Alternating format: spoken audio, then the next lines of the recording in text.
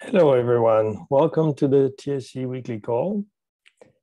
As you all know, I'm sure this is a public call. Everybody is welcome to join and participate.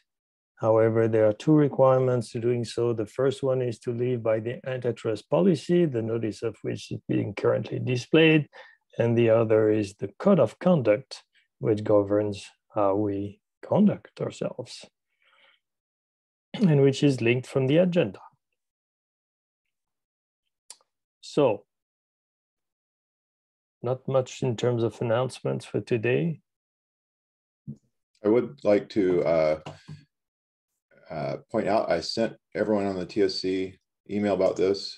The new beta chat system is live, and I had channels created for each of the graduated product, not graduated, whatever we call them now, graduated projects.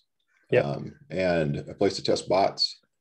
So I just ask everybody to get over there and kick the tires and see what works or what needs changed. I am glad you're reminding me of this, because I saw the email and said, oh yeah, I'll look at this. And then I quickly forgot about it. But can you tell me more? What is this tool? What is it based on? Matrix. This particular chat is using the Element client, but it's a Matrix server. Any Element, or if you have the Element client on any of your devices, it works. Not all Matrix clients work, because not all Matrix clients support random SSO. But I like it. I like the client. I like how easy it is to get integrations up and running. I'm interested in feedback, and at some point, once this is not integrated with our support thing, so making new channels is a very manual thing. I have to ask IT to do it. So that's why I'm keeping the number of channels very small right now, just until we get our wheels under us. All right, thank you. Any other announcements? Arun? Yes, so it's not an announcement, but rather a request to all the project maintainers. And so I see most of the reports submitted in last quarter where maintainers are asking that we have feature roadmap, but we need developers who can join and get this work done. Probably this dev newsletter, which we see on the announcement tab or on this sheet, is a good way to get those developers' attention. And I see this is not that widely getting used currently to attract those developers. So if you have a project need and you know the feature roadmap that is planned out, it would probably be best place to go and add a note in this saying that we are calling for contributors in this space. So please go and find what you can do in, let's say, in GitHub issues for this repository. Even that kind of information could be very helpful. All right, thank you, Arun, for the plug. So there is indeed the weekly newsletter, so everybody is reminded of the existence of this newsletter and the opportunity it represents for the projects to highlight what's going on in their projects. Is there anything else anybody wants to bring up now? Okay, if not, we can move on to the quarterly reports.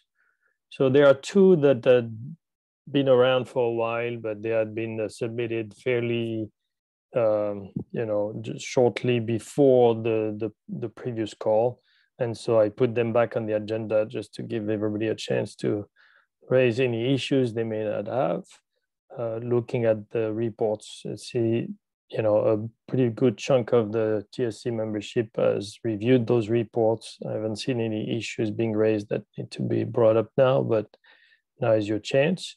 And otherwise, there is the new report, the first Q3 report from the Cactus project. And they didn't raise any issues for the TSC, but if there's anything anybody wants to bring up now. I saw Tracy brought up a question about the plugin work possibility, and there was discussion in the TSC call previously on using one of the Cactus calls to discuss the possibility of doing collaboration among projects, between projects on around this notion of connectors to the different frameworks. And I saw that the Hot responded saying that they did have that call, and then there is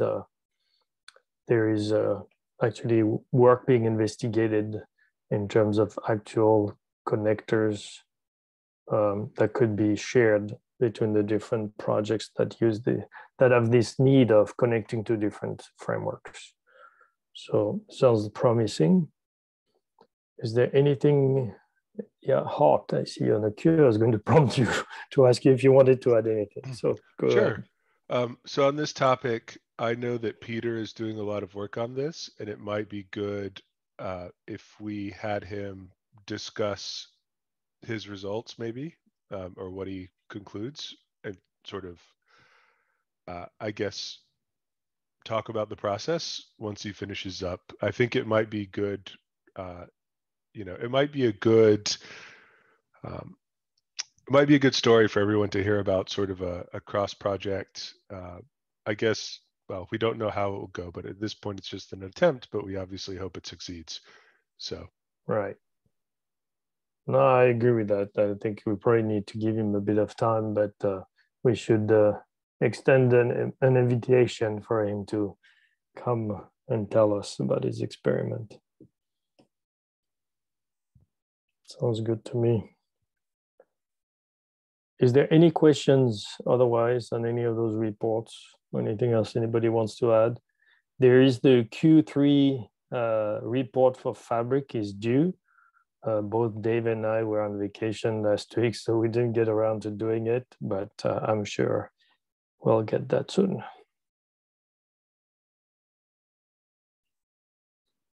All right, if there's no other questions or anything on that front, we can move on to the discussion part of the meeting. So there are a couple of issues that were brought up that we thought we could take advantage of the call for discussion on those. The first one is it came up as part of the effort that Dano is leading on basically describing a narrative version of the common repository structure, having a file, a page in the TSC pages on GitHub, describing what is exactly that is being required from the project in terms of their structure, the structure of the repository. And there was a question specifically related to the changelog file. So the initial implementation, when we were relying on the repo-linter tool, the config file, I believe, required the changelog. And there's a question, some projects say, well, we don't really need this. It's kind of superfluous because we already have the history in the repository available. Why do we need the changelog? So Dano, I'll turn to you, and I know Arun, you had a say in this as well. So what do you guys tell us where we stand and what decision the TSC needs to make? Right, so if the decision is to change it so it's not required, that's fine. I think it needs to be a deliberate TSC decision because going from required to optional is not a small change. But I would advocate in favor of keeping it. The main argument is that Sawtooth uses the release notes in the release column for GitHub. But when you fork a repository, you lose that change history, which could be useful for the point that you fork it at. So my best idea is that we would all keep it in the changelog. And what Basic actually does for their workflow is they keep the changelog as they're doing it. And when they release it, they just copy the changelog into the release notes. So there's a workflow where you can do both relatively easily. I'm not going to be a total stickler on that. If they just want to in the changelog say, hey, go to this GitHub link with the releases. Here's where we keep our change notes. That's fine. So it's kept in there so you know where to look at it. But if the TSC thinks that a changelog should not be required and is optional, that's fine too. I think it should be a conscious and deliberate decision, though. All right. And Arun, what's your take on this? Right. So, I mean, after this comment, I actually went through a couple of repositories and not couple of, but few projects under Hyperledger and see how different projects are currently following this requirement. And I observed different behaviors across the projects. So there were projects who were dumping the commit history itself from the previous release point. And there were projects who were having a cleaner release history being maintained in the changelog. I guess if we are saying changelog is required, then it also should be defined that what content should it have. For example, as Danu said, I mean, okay to keep this file as long as there is some way of automating it, right? Before we mandate a process on a particular project, if we say, hey, whatever process you're following is fine, it's all good. And here is a tool or command which will allow you to dump information which is already available into a file. So this would be just a new step, one more step as part of your release process. Then I guess it's easy for us to convince projects than just saying, hey, this is a requirement, so you need to do it. So argument which I believe, I guess, Arnaud, you were also involved in that previous, I guess it was one of the reports, if I'm not wrong, where this was initially brought up, quarterly reports.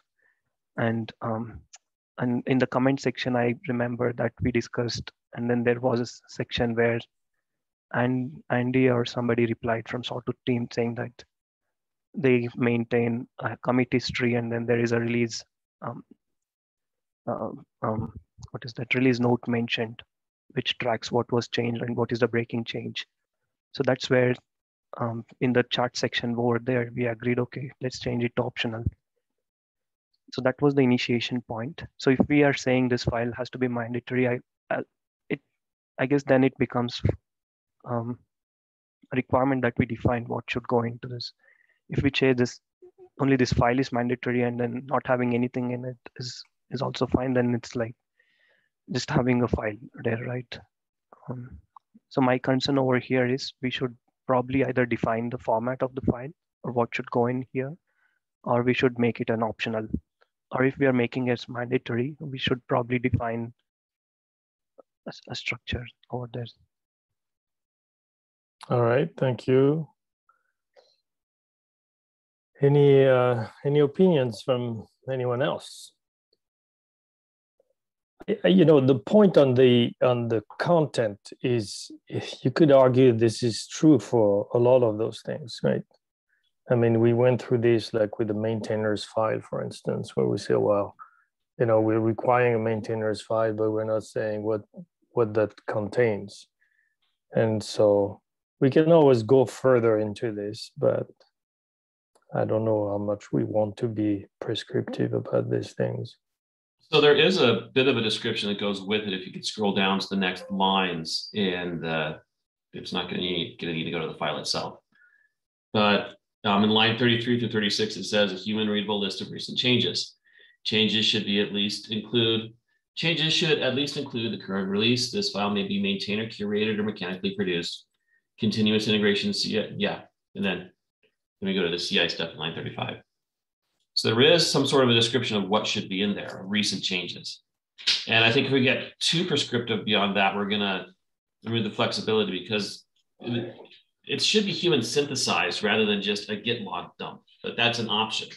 You know, if you're doing 100 changes and you're saying, well, all we're doing is updating from version 1 to version 2 of a spec, that's a great changelog entry that synthesizes all 100 changes. Yeah, I agree with I'm glad you pointed out that there is some high level description, and I agree that this is probably as far as we should go. I mean, I know that in Fabric, we have a tool that we actually use and probably does what you just said we shouldn't do, which is kind of like automatically, you know, go through the GitHub, the repository history and grab all the headlines of every commit and basically compile this. But that's a practice that is each project can decide, because in Fabric, I'd imagine you have a much stronger requirement that the headline have useful information. Not all projects require that. So, each project manages it their own is fine, as long as there is some standard expectation, there'll be some changelog description. What level they put it at and how finally they do it, that's project determined. Yeah. Yeah, personally, I'm happy to leave that to the projects.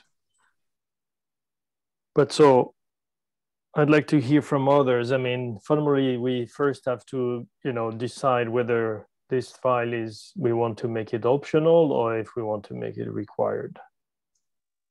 I see that Dave Enyart's unmuted.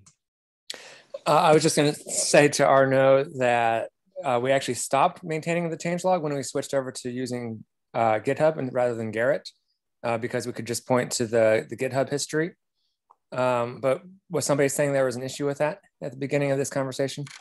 Yeah, Dano says that people who fork the repo won't have the history. So we put our human readable kind of interesting changes in the release notes. Right. So there's kind of an overlap here with the release notes, I think. So maybe the changelog should just have a pointer to the original repo. And that way, I don't know, if you fork it. I'd totally be satisfied with that because it makes it clear it's a fork. Here's where you get your main information. So it gives them what they need to know. I'm totally cool with that. Sounds good to me. So any place where they can get to know the notes, right? Not necessarily the GitHub history, even let's say, if these notes are compiled together and then put up in a GitHub page, which is served as a website, even that is fine, right?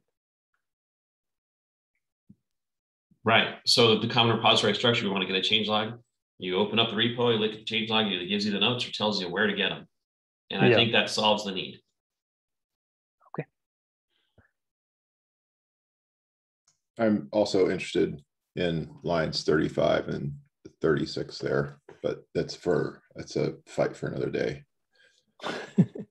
Because we still have a bunch of projects that are running in opaque Jenkins instances that are hard for anyone to get information out of. So, but that's a battle for another day. Right. And I have a follow-up question on this, because the definition of project, when we discuss these items, are not quite clear. So when we say release notes at the project level, are we talking with respect to a particular repository, which also could include, let's say, some of the dependency GitHub repositories, or are we talking at individual repository level, that every repository should have this file? It should be independently maintained. Every repository, because it's a common repository structure. And if they just take the same changelog and copy it across 5 repositories, at least they know where to look now. Yeah, if there is a main one that's like, in the main repository, like if you have a core repository where you actually have the info, you can have the other ones point to that. That's totally fine. But at least people find their way around, which is the whole point of the common repository structure in the first place. Okay, I guess we may need a reminder on this then for each of the reports when projects submit. We probably have to ask them, hey, do you have this? Or if not, then probably here is a document. These are the mandatory files. All right, but so I think that's fine. We can expand on the description so that people understand what this is about and what they can do. But so back to the change log specifically, I think seems like, do we have an agreement that we would keep it as required or make it as required? But we add a note saying, beyond what it says today, that alternatively people can point a link, add a link to where the information can be found, which can be just your GitHub repository history. Does that capture what we were talking about? It sounds good to me. Yeah. I'm fine with it. Anybody disagrees with this or have concerns? All right, not so. I think you guys can update the PR accordingly, and that should do it.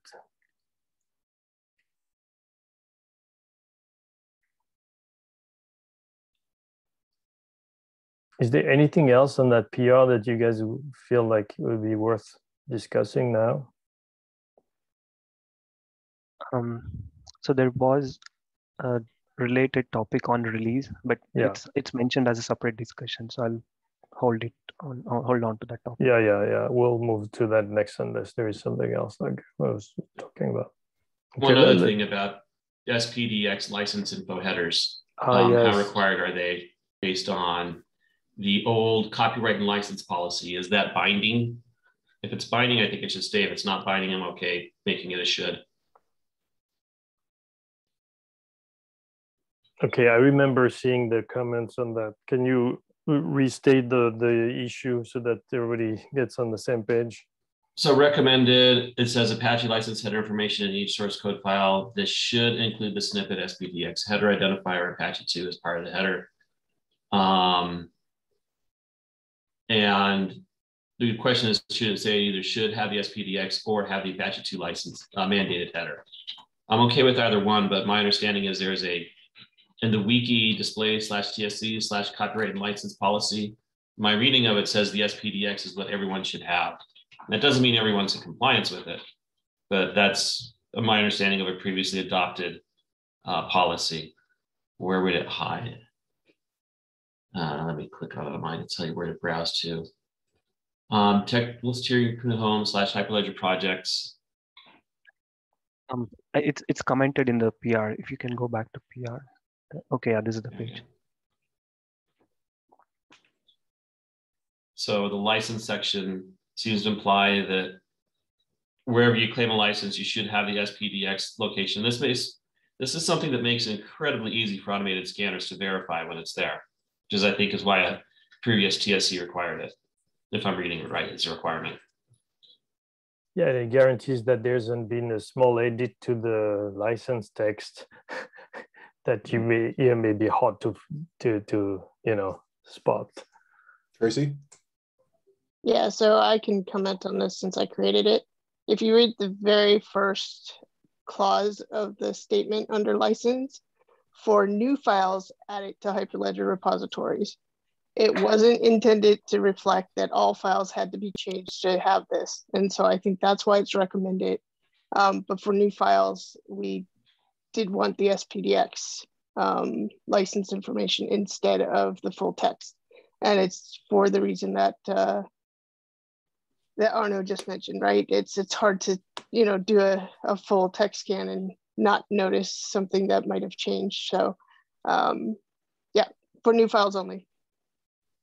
Okay, I can update that line in the PR I have out. And I will say historically, one of the larger issues with automatically verifying, like the Apache licenses, someone will edit it and their editor will like reflow it. So it puts line breaks in a different place or whatever, and it's just a huge pain. So it's not just people changing the text on purpose, but tools helping out, making the world worse. So yeah. All right, so that's good. We've clarified that point. Thank you. All right, so I think we can then move on to the next topic, which, as Arun was alluding to, was related and came up from discussion on this. So Arun, I'll leave it to you. Okay, I'll give a quick background on this issue. So, and this is one of the issues which even I personally had to face at work, and in fact, my team faced at work. So the problem was when some of the binaries which were released were downloaded, the behaviors changed over a period of time. Like the behavior of a release binary, it was not expected the way it happened, right? So the release, once it is done at a particular tag version, it should either follow an update process to that binary with a minor version release, or it should have a new major version release if it's changing. So from a release, and when I started looking into this release process all and across Hyperledger, I know there was one requirement, and I mean, so far only the governance that is put up on release is on the versioning scheme. Apart from that, I could not find much more description around that within Hyperledger. And this was similar pattern followed across in other Linux Foundation projects as well. I could not find much of it over others as well. However, I found this one to be interesting on the Kubernetes side. So if you see, they have put some governance around the artifacts that gets generated as part of releases, and how do we manage those things. It could be code branches, or it could be tagging, it could be binary artifacts, container images, release notes. So I felt there is a gap in Hyperledger, and it could not be just us facing this issue. It could be, let's say, somebody who is new learning. If they face such issues, it's probably not a good idea to let it go away like that. So that's the brief about background, like why it all came up. So Arun, let me ask you a bit more, because you said the behavior changed, and can you explain a bit what the problem actually was? Yes, I was trying to avoid picking up any project's name here. So let's say I pulled a project X at version, let's say 1.2.3, and it's working in some fashion. And then let's say in production or maybe in some environment, I faced an issue, and I figured out from the code that at particular version, when I pulled the image, it had an issue. Like the release binary itself had an issue. But then when we see the commit history, it's fixed in the recent, post that point when we initially pulled that image. And when it is pushed, when it is fixed, it is repushed at the same version. So for somebody who is using the same version, release version, the behavior in one environment is now differing with the behavior in another environment. So it is to deal with either the binary artifact or the container image that gets overwritten at the same version when a new release is done. I see. Interesting. So isn't that a violation of SemVer? Or any versioning system, in fact, no? Yeah, I was going to say, we do have SemVer, and most of the tooling that we have prohibits reusing version numbers like that. I say most. I don't know if it's true of all of them. So in terms of, so this touches on, the governance of, the release process by the different projects. Today, at some point we had this notion of promoted releases, which define a bunch of criteria to be met for a release to be, to qualify for PR and the event. But we ditched that. And so today, the only things we really say is we have SemVer and CalVer can be used for versioning of releases by the projects. That's all we say. But I would think that this particular example you just talked about, this instance, would be in violation of either one of those systems being used. But in any case, what you're asking, I think, is, can we go into defining some kind of documentation? I don't know if it's guidelines, requirements on what is expected from the different projects in the way they do release their products. Sure. Yeah, specifically around how the artifacts are produced out of that release. But do we need to have a document that says don't override don't publish different versions under the same number or name? I think it's already covered by our SemVer and CalVer guidance. Exactly, this is what I meant. They were just in violation. I don't think we need to do anything. Or Besides maybe talk to them. Probably does it require us to relook into tools then and see why it happened? If you could provide a specific example, that would really be helpful. And if you don't want to do it in a public forum, if you could send me a message so that I can look into it. If this was a Hyperledger project, I'm interested to see how that happens. So please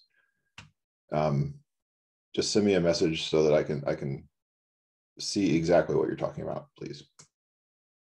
Sure, yeah.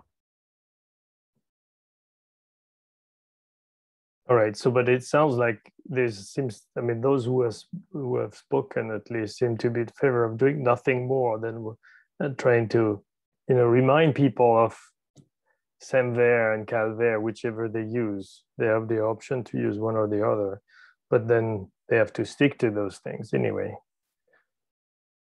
And we don't need to do more. It doesn't seem like there's appetite to do more than that. Am I wrong here?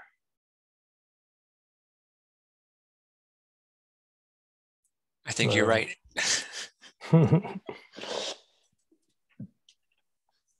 All right, is that okay with you, Arun, or do you feel like, no, we really ought to do more? I mean,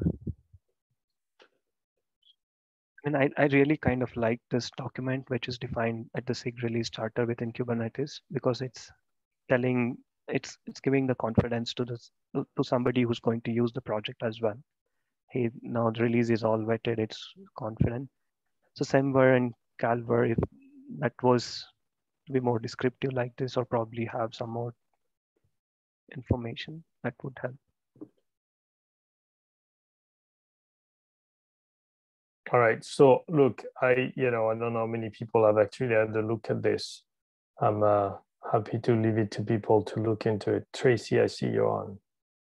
Yeah, I mean, I'm just skimming through this, and it looks like, what project is this, Kubernetes? Looks like they may have a much more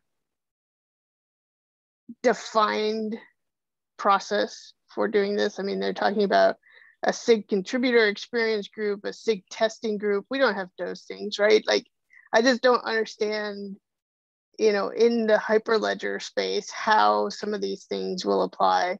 And I think that's going to be a big challenge. It seems like there's a lot more process, if you will, involved. Defined process, prescribed process in this particular document than there would be in what we do typically in the Hyperledger project. So that would be my biggest concern, is that we are trying to be somewhat prescriptive when in the past we've provided guidelines. And so I want to make sure that we're not, trying to chew off something here that we wouldn't normally chew off. All right, thank you, Tracy. Okay, look, I mean, the link is in the agenda, so I invite everybody to look into it. And if you feel like, yeah, there's something here for us to do, please let us know. We can discuss it again. So let's get to the last point in the agenda for today, the incubation entry considerations. So on the last call, we started this wiki page, and Dano took the lead in, starting to draft a bunch of requirements or criteria, depending on how you want to call them, considerations, I guess I should say, for what we should take into account when we are trying to evaluate the proposal of a new project to enter incubation. So I saw that several people actually contributed to the content, and I was wondering if you guys want to discuss any of this, if there's any point you want to bring up for the TSC to discuss yet or highlight. So I saw you guys put your name in front of each proposal. And I didn't know if it meant you're not so sure. I mean, so if you guys could explain the process you're using, I think that would be helpful. Arun, go ahead. Yeah, let's start discussing two aspects which are kind of hard discussion within the same sheet, right? So it is mainly around the maintainers and the open source code or the governance aspects. And Dano nicely has put up those comments in here. So, I mean, we need discussion and agreement on those topics.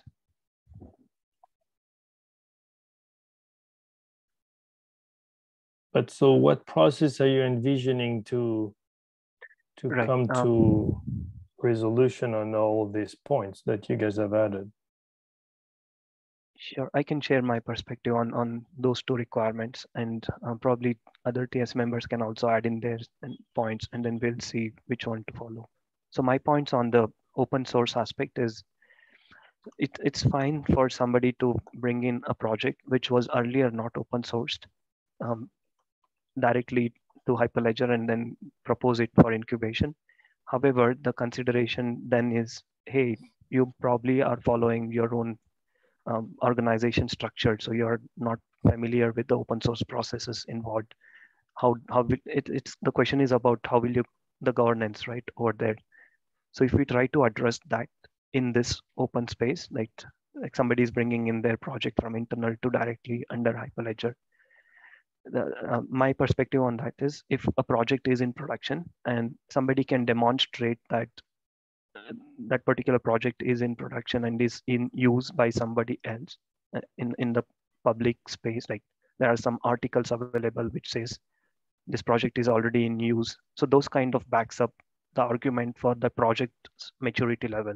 And in terms of other requirement, which is the governance aspect, what if one organization then is completely managing or maintainers right on that project? So they should probably come up with an roadmap to say how will they introduce new maintainers. This can be probably another requirement for them to propose the project to Hyperledger. Right? We can ask them, hey, what is your plan for new contributors to gain the maintainership? And we don't generally ask this to all the project, but since you are now proposing to incubation, we are asking you specifically. So you should probably give a 6 months plan or 1 year plan for that. Now, the other requirement which we can put over there could be if you don't want us to, I mean, if you want us to trust and then trust on the open governance aspects, show us that this particular code base is already contributed by more than one organization or one individual who are independent. And the contribution from each of those should be a significance. I mean, it should be of significant level. It should not be that like do some line additions or do some file additions.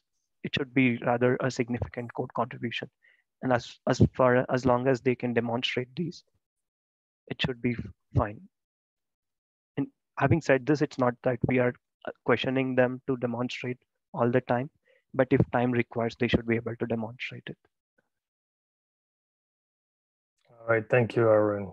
And Tracy was gently reminding me on the TSC channel that I'm the one who asked for the names to be added to these points I was asking about. It's amazing what 1 week off will do to you. I completely forgot that I was asking for this, but I think it helps actually, and especially if people start questioning, it's good to know who you can go to. So thank you for doing this. I will defend my idea that I had forgotten. So what do you guys suggest we do? I mean, are there points you want to get into discussion now? Should we have, I think we probably need more time, but for everybody else to look into it and see if there's anything they feel like should be added. If there are points of contentions, I think they should be highlighted, and then we can discuss those on a future call, so we can make a decision as a group. Tracy? Yeah, so under the overlap with existing projects, I think Dano asked a question, which I think is something that we could discuss here. in the HIP template today, it talks about dependent project maintainers must sign off on the proposal before it's considered by the TSC. And Dano's question of what exactly do we mean when we say dependent project, I think is an interesting question. I think that I think the original intention there was probably more along the lines of the conversation that we tend to have if something is very similar to another project. But I don't know if that's really what was intended when this template was originally written, because I wasn't part of those discussions. So if anybody kind of has history on dependent projects and what exactly that was intended to capture, that's probably a great discussion point to have. Yeah, thank you, for Tracy. Hot? Yeah, sure. So I can answer Tracy's question. The dependent project thing was basically to address things that, if I want to build like, say a Fabric Rust SDK project, that I should probably have the Fabric community's approval to do that. So now, as we've sort of seen like the rise of libraries, the rise of interop projects, like what becomes or what counts as a dependent project is much more nebulous. And I think it's good that people brought that up, because we should probably redefine this. For instance, like, if an interop project wants to go for incubation, right? It might technically depend on, all or most of the other projects in Hyperledger. Do we really need approval from every single other project if you're an interop project? So I think we should probably revise or clarify this rule. Yes, it sounds to me that this is legacy that probably needs to be dusted off. Dano, go ahead. Based on the description, it sounds like what would previously have been a dependent project is something that would be more suitable for the sub-project approach now. It's like you said, the Rust SDK for Fabric should go straight into Fabric as a sub-project and skip the proposal process. So I don't know that it's the same impact as it was. I agree with that. This is also the thought I got when you started talking about this, is that I think this is historical and came from a different vision of what Hyperledger would be, where there's more like it says in the charter, there is one framework and there's a bunch of projects that kind of all are satellite around that main framework. And now it's clearly no longer the case. So maybe we just need to update the template and get rid of this language. Any other opinions or thoughts on that? Hart, go ahead. Yeah, I think I agree with all that, and it probably makes sense just to scrap that. I mean, this will most likely come up in the process anyway, so.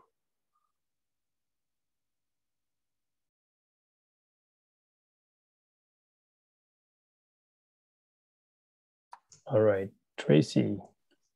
Yeah, I also agree with scrapping it. I do think there is something though that we probably want to talk about when it comes to the incubation entry around,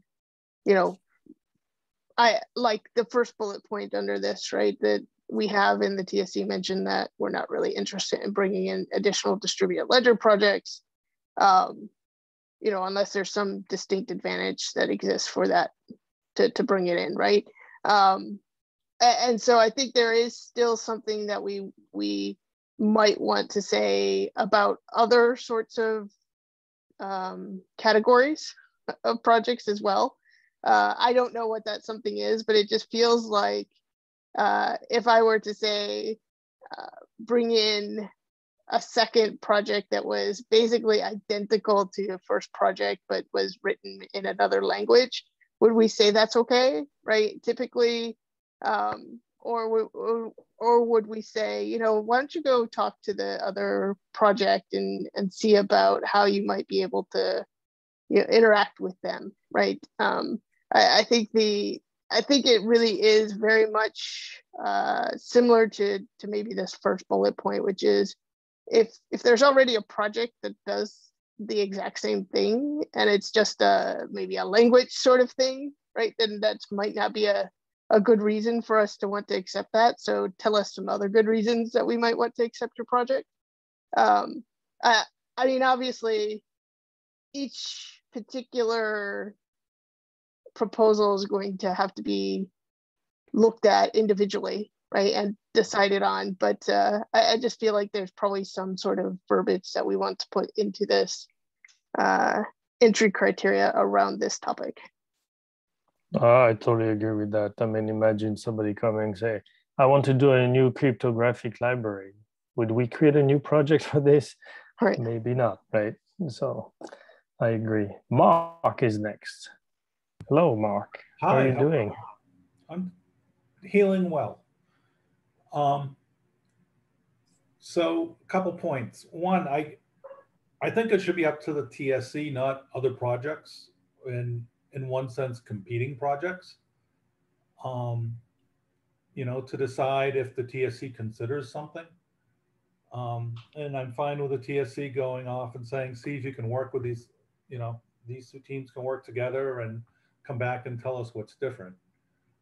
The other thing is, from a practical point of view, something like Besu, when it came in, how would it have done if this framework was in place? You know, so I'd be curious, and don't mean to put them on the spot, but to hear from Dano and Grace, you know, how would Besu have fared with this in place when it came in? Because I know that was sort of a fight. Right. So I think for the first thing, the distinct advantage is it granted Hyperledger direct access to Ethereum mainnet and enterprise Ethereum. Burrow was not wire compatible. It was not mainnet syncable. It did support all of the EVM codes, but it wasn't something that you could say use to access all the DeFi stuff and get there that some enterprises might want access to. So for the first point, the distinct advantage I think that we sold it on was it's mainnet Ethereum. And I think that's the sort of distinct advantage that I think this clause is looking for, rather than saying, hey, it's a DLT written in Java. You know, it's just like, well, there's a lot of those. Go pick a different one. You know, so I think that's one example there. As far as working with other projects, I don't know that we talked too much with Burrow above board. Grace would have to talk more with that. She was more the one that would go out and talk with people. As far as the other issues, let me go and get my own copy of this. We have multiple maintainers. The first release we had, they were all from consensus, but pretty quickly we expanded it. Let me find my incubation policy. Codebase was open source, Apache 2 licensed the whole way. So I think it was fine. Only the overlapping existing projects, I think, is the only one that would have been the point of discussion. And there was about 2 weeks of discussion on this. So.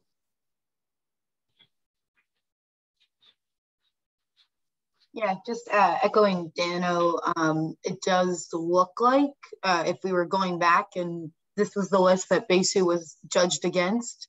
Oh, sorry, I might have cut someone off by there. No, it's okay. You go ahead, Grace.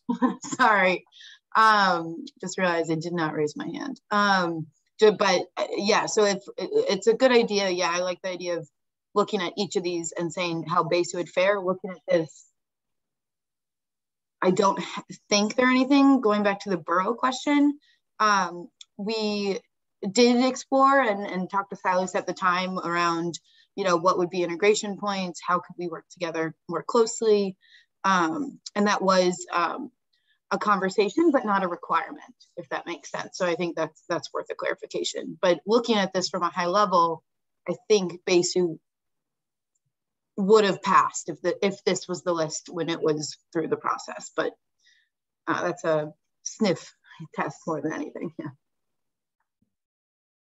All right, thank you. Mark assumes that addresses your point. I think it's a good one. I mean, we should, you know, try to test drive this thing by looking back and see, you know, if it actually works. So, yeah, it addresses my question, and I was just using them because I know they were You know, it seemed from my perspective, they had a difficult time coming in. And just, you know, it's one of the bigger projects that's come in recently. Yes, absolutely. And I think there's the flip side of that is, you know, would that have helped them? Because part of the issue we're trying to address, right, is the fact that there is no, you know, definition of what is being taken into account, and they had this sentiment of the moving goalpost, which the Firefly people also had, and so we're trying to put an end to this so that people who come with a proposal have a better expectation, you know, a better sense of what's expected. Grace. Just to answer your question, if this was here when Basie was going through the proposal, I do think it would have helped us, just with expectations and all that. So as from my perspective, it would have helped. Yep. So thank you. I would hope so. I mean, we'll have to see how far we need to go, but I would hope that this is better than what we have today, which is a big void based on, you know, the mushy memory of every member who's been around long enough to have a sense of what is expected. Dano.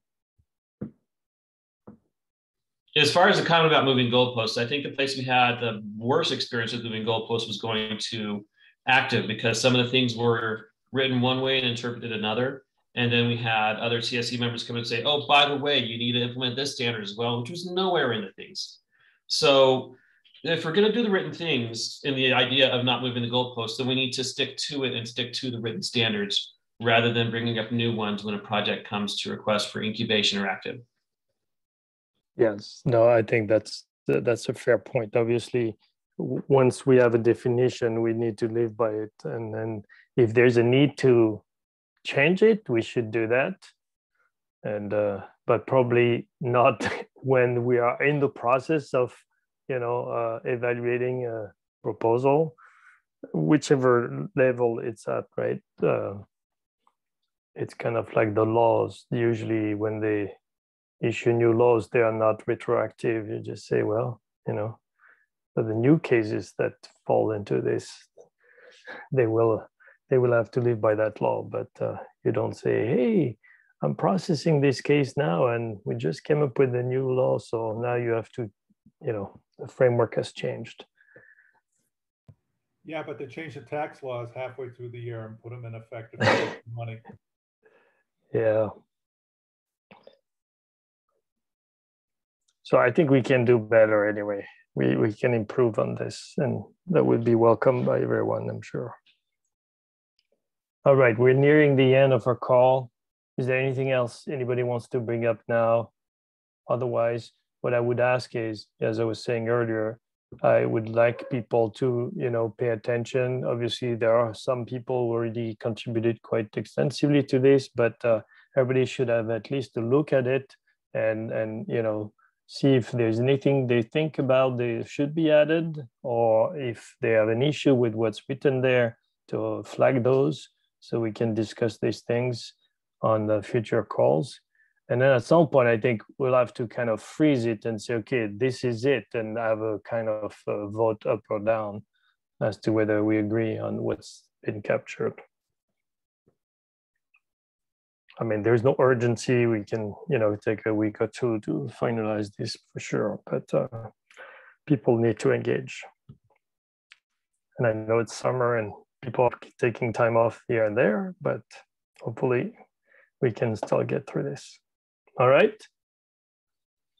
So with that done, I think we can close the call on this. I will thank you everyone for joining, and we'll talk again next week.